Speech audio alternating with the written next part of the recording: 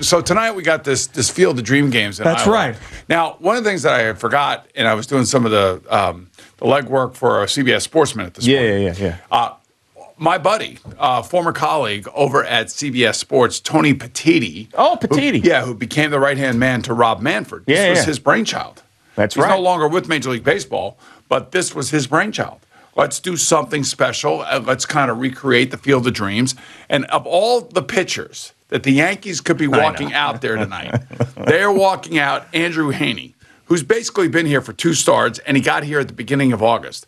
When this season started, the last thing Andrew Heaney ever could have possibly thought was that he was going to be pitching in the Field of Dreams games for the Yankees. On national television. On national television tonight around 7 o'clock on Fox. And he's going against Lance Lynn, one of the better pitchers. Yeah, he's amazing how good he's continued to be, Lance Lynn. I think he's like 10-2 or something like that. He's got an ERA below 3 and like 2.03 or something like that. He's like, one of the top pitchers in Major League Baseball, and one of the reasons why the White Sox are so good. Now, they lost yesterday 1-0 to Minnesota. The other thing that's going on is the Dodgers, beating the Phillies 2 in a row. The Mets had to win yesterday's game.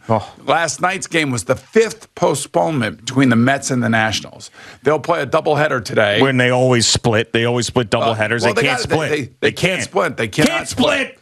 And by the way, the Braves and the Phillies are now tied for first place, and the Mets are basically 2 games less played, so they have the same, I think, amount of wins. They're a game out, though, right? Essentially, but they're all right there. But the Braves won last night, and here come the Braves. That's my point, that they are tied now with the Phillies in first place. I think the Braves are going to win a division. I know you said that. A week and a half ago. I think that's still going to happen. You say whatever you want, but this Drury guy, he comes through. He's been great. He kind of just comes through, man. And, obviously the infield is in for the Nationals last night, and he comes through with a huge pinch hit. And, I can't say enough about that guy. That guy has done his job. That's all I could tell you. But yesterday was a gas can game. Sure. And, the Mets came away with it. They needed to win it, and now somehow they have to sweep today. They just have to sweep. That's all there is to it. Yeah, it really is unfortunate that you had another delay, another situation. You would have had a doubleheader yesterday. Now you're having a doubleheader today. I feel like they have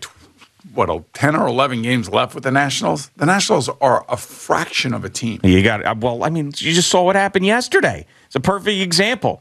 You're down, 3-1, then you tie the game 4-4, then you're down 7-4, and you storm back because that team has got no bullpen. Absolutely. It's tomato can after tomato can comes into the game. Guys who probably shouldn't even be in the major leagues. And the Mets took advantage for once with their offense. So they got to continue to do that before they go into this gauntlet stretch against really good baseball teams, because of the Nationals, a shell of themselves. They're a shell of a Major League Baseball team. That's exactly right. And I was listening to Luis Rojas after yesterday's afternoon game. Oh, scintillating he is, that. Yeah, Luis I know, Rojas. but he's in a really weird spot, and he was like, "Oh, I'm so glad to see the offense." And I'm paraphrasing here a little bit. It's good to see the guys come alive. This is a resilient group. I'm seeing playing against one of the worst teams in baseball right now. Well, it's just classic between the Nationals and the Cubs. They basically have sold off pretty much every one of their major league assets, with the exception of a couple young guys like Soto that are still here. This is a team that you should be beating up on, because the next 2 teams you're going to see, it's not going to be this easy. That's why they have to sweep today. They just have to sweep. I don't care what. They have to take both. They cannot lose to this team. Yeah, so it's sort of like good cop, bad cop, where you had Zach Scott in his press conference, and then Luis Rojas after this game yesterday was, it was all about how great it is, and this is the guys got to believe, and I told them, and this is what they're capable of, and all these positive things.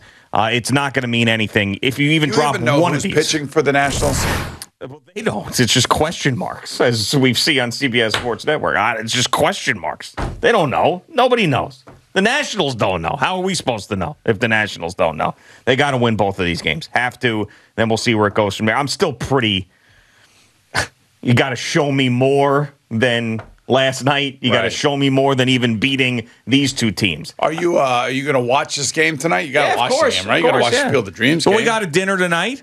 And then, when's first pitch? Is it 8? No, it's like 7:05.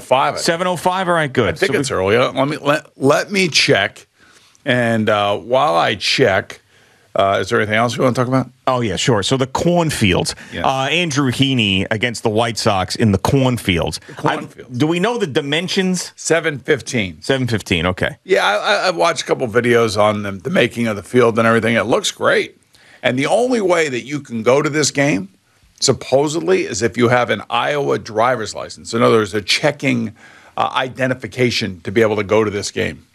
Doesn't it feel, though, like the Yankees are in the midst of a very important stretch, and they're fighting every game to make it to the playoffs? Doesn't it feel like this gimmicky stuff should have happened earlier in the season? The little engine that could. Remember, they were supposed to do this last year and it got canceled. No, I know, but you know what? It's like we're in the middle of August. You want the gimmicky game right now? It's not a gimmicky game. Oh, They're going to play baseball. I listened to Aaron Judge talk yesterday. He's excited. Well, the players. I got to tell you, if I'm the players, I'm all in on this, man. This is a great thing. Just like I would have been all in if I were a Red Sox or Yankee player and playing in London. I'm sure that these pampered professional athletes these days are thrilled that they got to go to Iowa to play in a cornfield. This is great. And it's just different. I'm sure they're thrilled. I would think that their probably season, staying in a La Quinta Inn somewhere on the side of an interstate. Their season is monotonous as hell. Yeah. And, to do something a little bit different, to go out there and come walking through the cornfields and recreate. It's for the fans. The players probably hate it.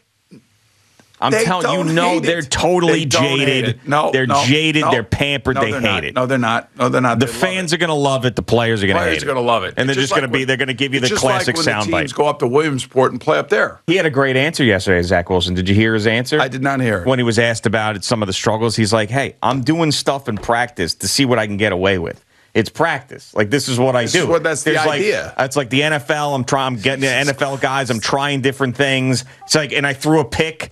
C.J. Mosley knocked down a ball. He batted a ball. It got picked. That's something I'm not going to do now. I'm probably going to check it down. So I'm learning. I thought it was a really good answer. You know what I would say, and I think Bill Parcells would have said this to my best friend in the whole wide world, in the football world, Phil Simms.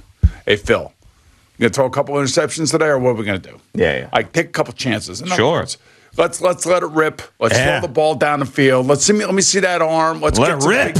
Let's get some playmaking sons of bitches out here. Yeah. Let's start scoring some touchdowns. Enough with the safe stuff. Oh, God. In today's NFL, it's not about being safe. It's about letting it rip. They didn't draft Zach Wilson to check down and hand the ball off. Have you seen Josh Allen over the last 3 years? Have you seen my man Patrick Mahomes over the last 4 years? Damn Have you right. seen what those guys do? I've seen them. They let it rip, man. Just let it go. Do you see Aaron Rodgers? Have you seen Aaron Rodgers? I have seen Aaron Rodgers. Yes, plenty against your team. Yeah, he beats them all the time.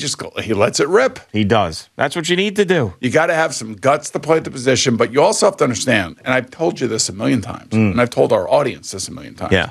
That these kids have got so much to learn. I think I have my playbook in the office. Maybe we can go through a little bit of that today. Well, we did not that long ago. Just to remind all you maniacs out there that he's got everything to learn. He's got to learn how to talk to his coaches. He's got to learn defenses. He's got to learn situational football. He's got to learn what he can get away with and what he can't get away with on the field in the NFL as compared to when he was playing at BYU. Yeah, it'll be another long year for that. But, hopefully what you want to see is what we saw from Joe Burrow and the Bengals, what we saw from Justin Herbert and the Chargers. You want to see growth. And you know what? He's got to play assuming he makes it through 17 games, by the way. He's got to make it through 17 long games. The mental anxiety that comes along with that is I can't explain to you just how difficult it is all to handle. As a rookie quarterback, in a new city, I can see some place. sort of mental breakdown coming. Really? We're predicting a mental breakdown. Well, I'm just saying, is there a line on quarterbacks? That's what hitting the rookie wall is all about. Yeah, it happens. It's feelings. It's feelings. It's understanding the human nature and the psyche, and just supporting these people. Yeah. Is that a shirt that you wear both ways, like inside and outside? Because I feel like it's on. No, it's not a reversible. I like the shirt because it says summer. No, it does say summer, but like when you roll up the sleeve, it looks like it's a darker color underneath. It is. It is a darker color underneath. It just looks reversible. It's not a reversible. You sure you don't have it inside out? I'm positive. See where the buttons are? Yeah, just make it sure. It's supposed to look a little bit washed Oh, that's the look? It's like the beachy washed look. And I'm trying to set the tone for tomorrow. No, I love the shirt. Oh, you love the shirt? I do. I You just want the thought shirt? I'll give you the shirt right off my back if you want it. Are you going to do the rest of the show with no shirt on? No, but I wouldn't want to, No, keep the shirt. That shirt's you. Okay. That's a you shirt. And that's a you shirt. It is. Thank you for watching. Please like, comment, and subscribe. And don't forget to hit the red bell so you're notified when we have new content.